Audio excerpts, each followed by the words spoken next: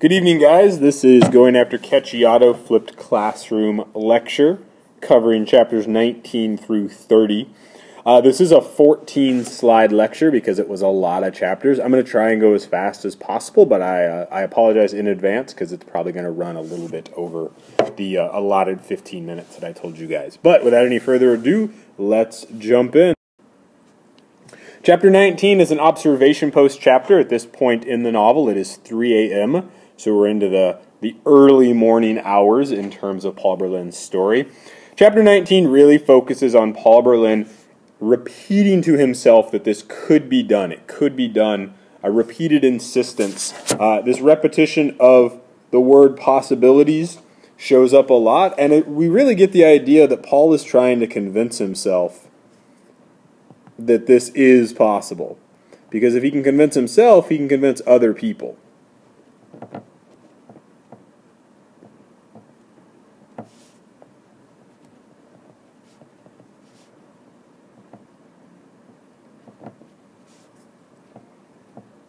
Paul's really trying to show that he thinks this can happen.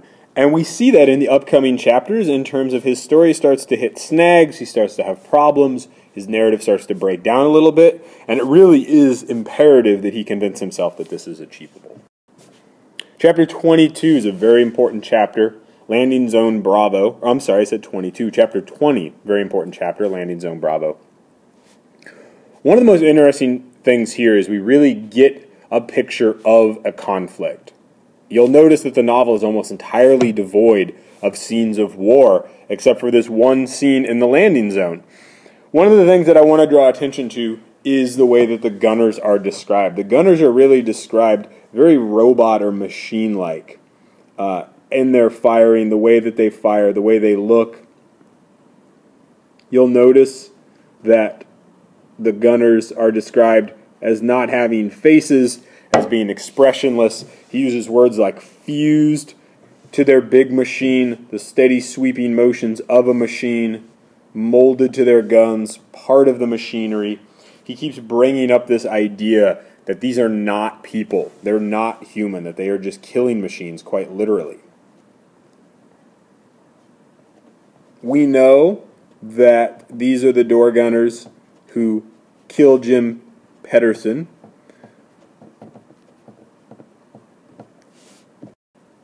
And this is what he was killed in. You can't see that up there. It got cut off a little bit at the top of the picture.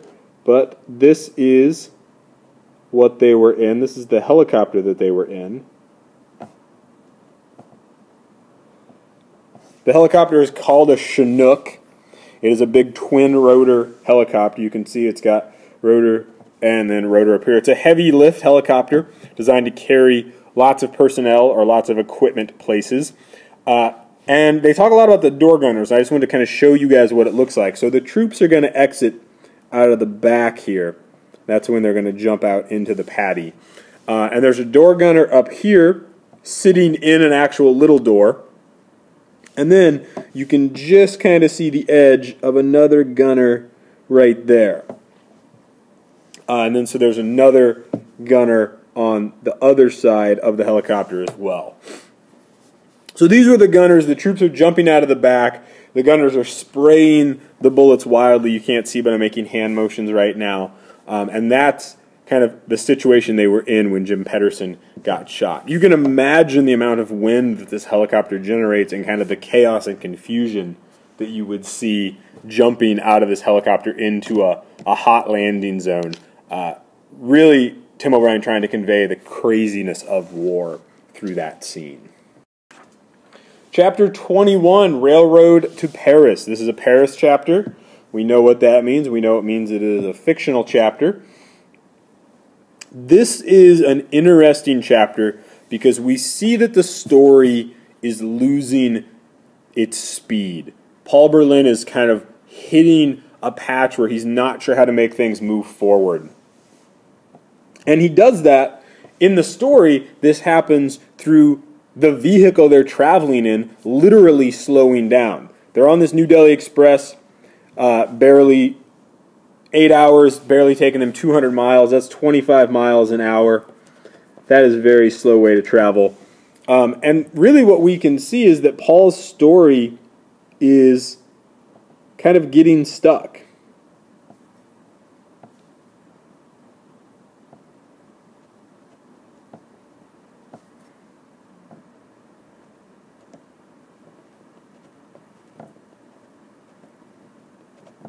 And his story is really starting to slow down. I apologize about the handwriting, guys. It's not working out well today. The whole story is starting to lag a little bit. He's not quite sure what to do. And then he finds that really weird rhyme in the bathroom and decides that Cacciato is on the train. And then they start searching the train to find Cacciato. And this is where we get this really interesting transition. You'll notice that the start of this quote that I show you on page 138, the prying open the luggage, is definitely on the train. People have luggage on trains. And then he says the jugs of rice. So that's a little weird, but it is the Delhi Express. So there probably could be carrying jugs of rice. But then there's a very clear break because he says, Friscum, said Lieutenant Sidney Martin. So all of a sudden, we start on the train, but the next thing we know, our characters are back in Vietnam. And Paul is thinking about frisking civilians in Vietnam. And then they even tell us along the muddy banks of the Song Trabong, which is the river that most of the action in Vietnam takes place on. So in this imaginary chapter, Paul's mind slips back into Vietnam. And we have this contrast between the way that the train people act, where they advance on the squad and attack them, versus the way that the village reacts. The village that he remembers searching is actually the village where Buff is killed. And so we can understand why he would think back to this village.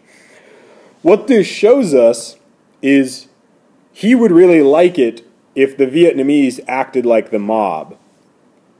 But the mob is imaginary. But the imaginary mob storms the train and gets angry at them. But instead, the way the Vietnamese people react is very sneakily, very quietly. They just get their retaliation in that way that ends up with Buff getting his face blown off and being dead in his helmet. So this is a very interesting chapter. It's full of conflict, full of Paul kind of struggling with the things he's done in Vietnam. Chapter 22, Who They Were or Claim to Be. This is an interesting chapter in that it doesn't fit the flow of the novel. It is a real-world chapter. It's Paul thinking about the real members of 3rd Squad back when Lieutenant Sidney Martin is still alive. But he also mentions Lieutenant Corson as well. It's really kind of an overview chapter. And just some interesting things in this chapter. They talk about how a soldier is called by the name he preferred. That really, like, their identity is created. They get to create who they are.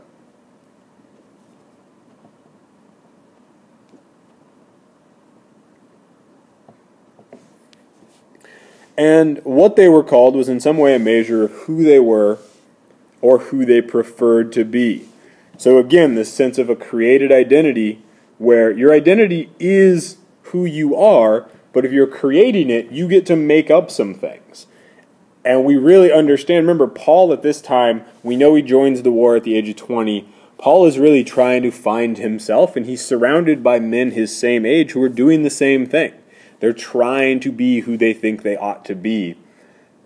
And we don't think much about the other members of 3rd Squad, but it's worth remembering that they're all of a similar age and are probably all, to some extent, going through the things that Paul is going through. And this is a chapter that really shows us how complex the other characters are, even though we don't see that chapter to chapter. Asylum on the Road to Paris. We're back into our Paris chapters again. Just another indication, a little slight hint that this is all fictional. It was the India that Paul had always believed in. It's his version of India. It's the way he thinks things would look. It's the way he thinks people would act. It's not real India, but it's what he thinks India should look like. This very unusual encounter where they walk into a hotel and there's a woman behind the counter who jumps up and yells Americans, and it says that she immediately reminded Paul of his own mother. This is kind of interesting because out of nowhere we get this reference to his family again and kind of shows up. We know Jolly immediately reminds him of his mother. We also know that Lieutenant Corson then falls in love very quickly with Jolly, we're told. Remember, this is all in his imagination. So Lieutenant Corson is a real person existing in Paul's also fictional imagination. These are some other quotes from Lieutenant Corson down here. And it's kind of interesting if we think about Lieutenant Corson as a father figure. He really is a person that Paul talks to quite a bit. And so it's kind of interesting that in Paul's own imagination, he kind of has this jolly Corson family that he creates. In terms of Jolly reminds him of his mother. Corson reminds him of his father, or Corson doesn't remind him of his father, but Corson is a father figure to him, and he kind of creates this happiness in this chapter. Maybe the happiness that's lacking in his own family, as we've spent some time talking about before. Chapter 24, Calling Home. This is a chapter a lot of you are probably familiar with. A lot of you used it for your short response number 3. Kind of an interesting chapter. It's so unusual to think now in the time of cell phones that there was a time when it was difficult to communicate across the globe, across the planet, across the nation, whatever it was. And the soldiers have a chance to use a long-distance phone line and call home. We know that the soldiers are able to call home. We know Eddie calls home. He's the first one to call home. And then we know that Doc and Oscar get a chance to call. And we're told that other people get a chance to call as well. And it really is a very emotional experience. We get to see, again, we're seeing this other side of the soldiers. We're seeing them as people, as sons, as people who are missing their family.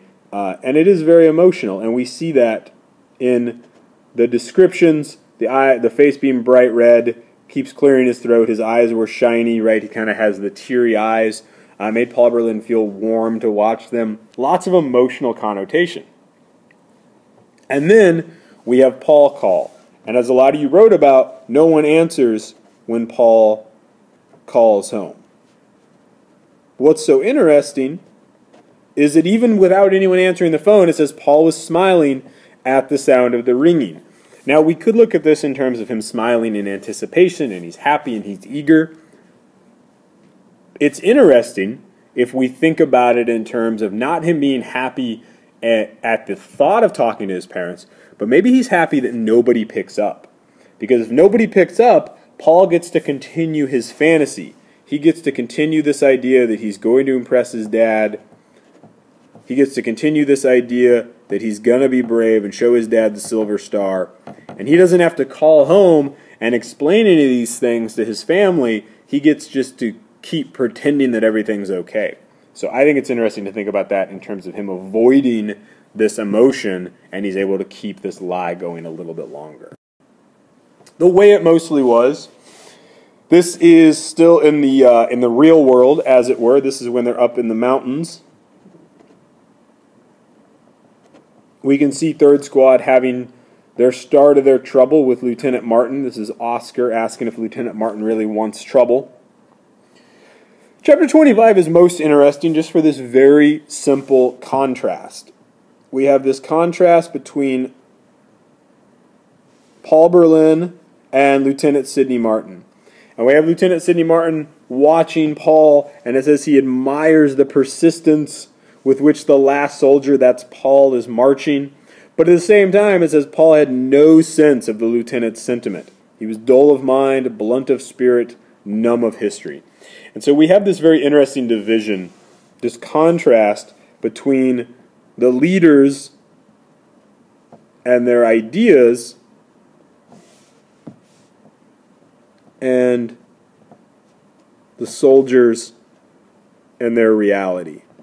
And again, we have this split between idea and reality showing up again in a slightly smaller way, but it's still interesting to look at in terms of none of what Lieutenant Sidney Martin is thinking is actually true. Paul is just walking up the mountain because he's being told to walk up the mountain.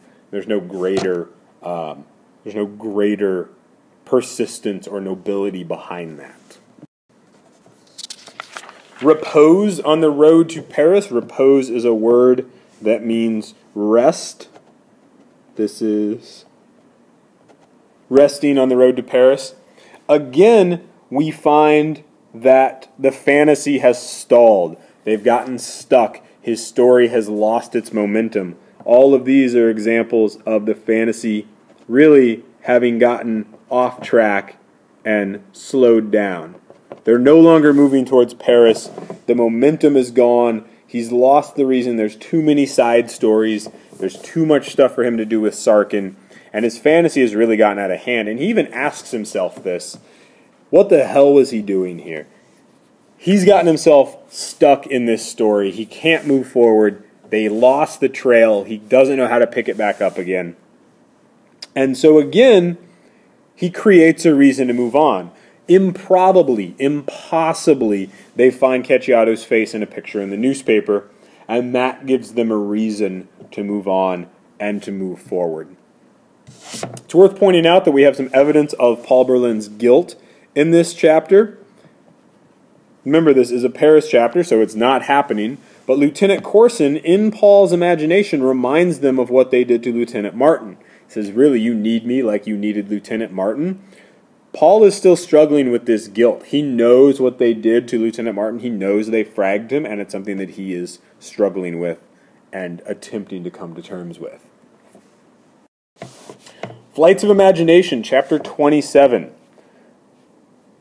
Getting stuck in that lull, we see Paul again, he speeds up the narrative. It was a newer, faster train. Things are moving faster now. They found Cacciato. They are on the trail. They have a fast train. The whole story is going to take place at a little bit faster rate of speed. All of this is symbolized by this fast train that they're on.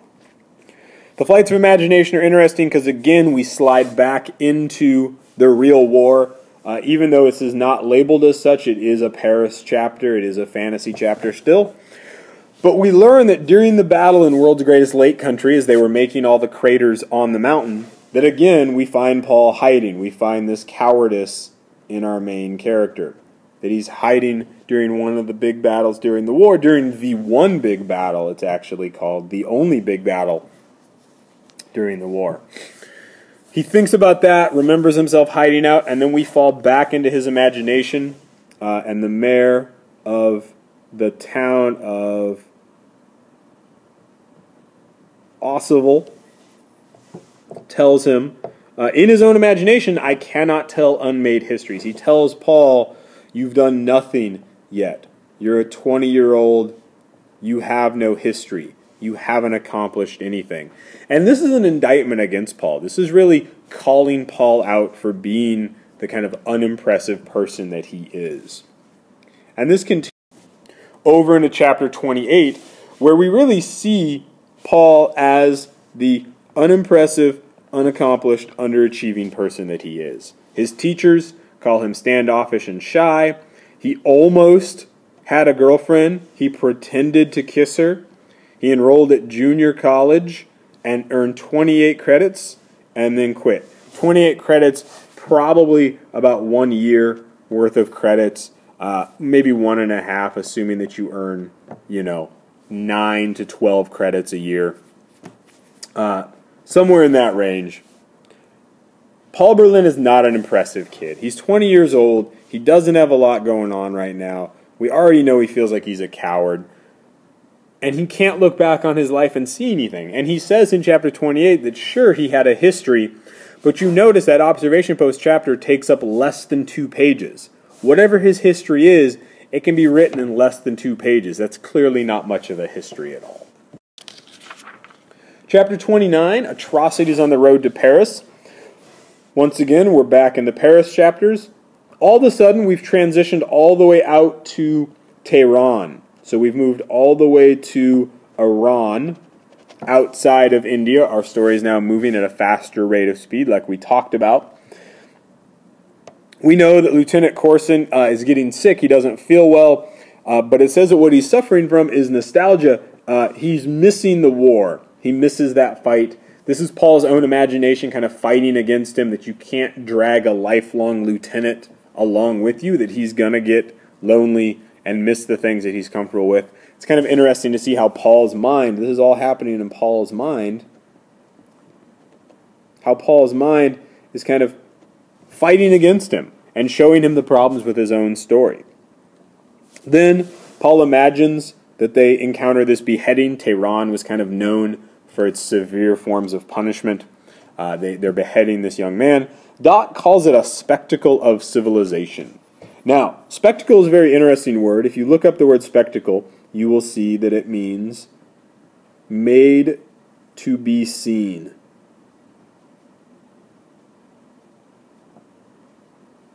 So a spectacle is something that's done in order for people to see it, to prove a point so that other people can notice it. And he calls it a spectacle of civilization.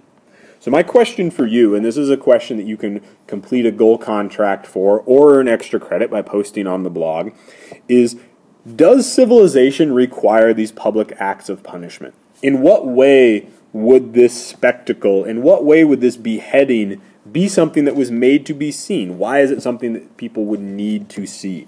That is the question that you can answer to complete your goal contract or to earn some extra credit. Even in Paul's fantasy, we notice, like reality, his own mind is fighting back against him. Problems are occurring. He's realizing that this fantasy is not as likely as he wants it to be.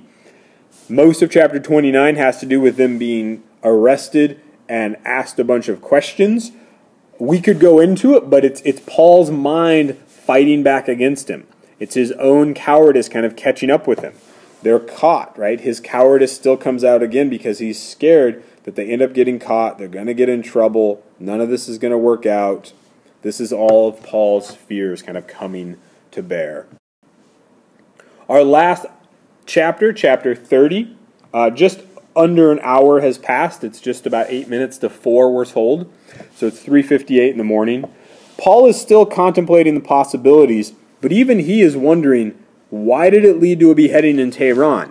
You have to think about if you have a path that has a decision, and then you take this path and it has another decision, and then another decision, and then another decision, and another decision, and another decision.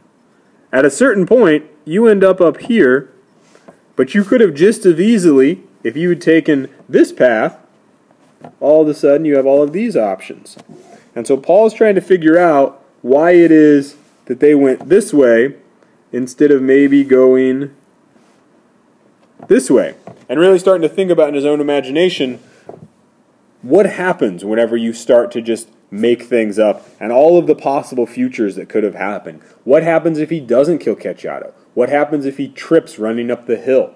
What happens if his rifle jams? He's thinking all these things through. These possibilities are not just his fictional chapters. They're also dealing with Cacciato and him struggling to understand how this could have happened. We finally get a correct order of deaths. We see this Billy Boy, and then Rudy, and Frenchie, and Bernie, and Ready Mix, and Buff, and Lieutenant Martin, and then finally Jim Pedersen is the last one to be killed. The person not on here, of course, is our title character. Cacciato is not listed, but he then would die last. And we're told that Paul Berlin had witnessed the ultimate war story on his first day. That is Billy Boy stepping on the mine, blowing off his own foot, and then dying out of panic and sheer fright. That is the ultimate war story. That is chapters 19 through 30. Lots of stuff happens. Paul Berlin's narrative starts to slow down. He speeds it back up. He starts to really become aware of the sheer magnitude of possibilities that he's involved himself with. All kinds of interesting things happen. Please don't forget to take the quiz after you've watched this lecture. Don't forget to post a comment on the blog for extra credit or a goal contract signed if you answer that question in a meaningful way. And have a good night. Mr. Miller out.